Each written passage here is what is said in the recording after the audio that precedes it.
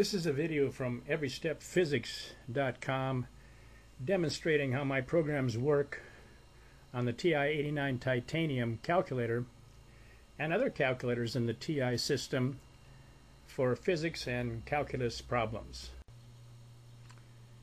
Here's a problem that's on many tests in physics, and it's a bullet of a mass 20 grams traveling at 350 meters per second strikes a steel plate at an angle of 30 degrees as shown. It ricochets off with the same angle and at the speed of 320 meters per second. What is the magnitude of the impulse that the plate gives the bullet? And in my programs, you find first what the problem is asking. In this case, it's asking impulse, and you go to my menu and you scroll down for impulse. And then you, on the side of your problem, instead of looking at or thinking about the problem at all, you just put what's given here, which is mass, 20 grams, and initial velocity, which is 350 meters per second. Final velocity would be 320 meters per second, and then 30 degree angle. And here's the picture of what's happening. And this is really vector addition. So let's get started here.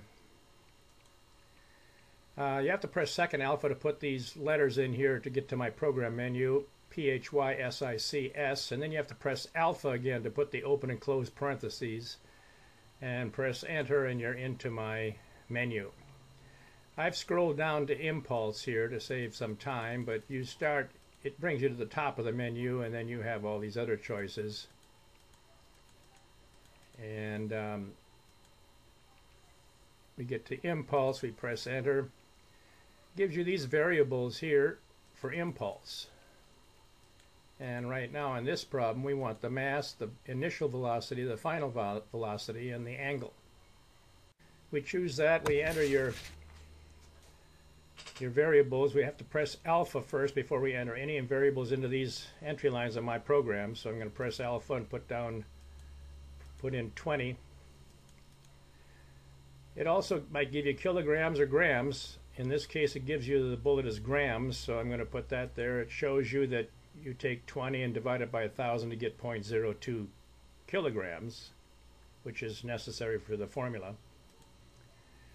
And the initial velocity, you're going to press alpha and put in 350. That's where the bullet is traveling.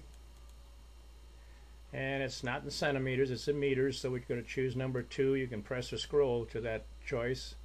Final velocity, alpha 320. Meters again per second. And then the angle is alpha 30.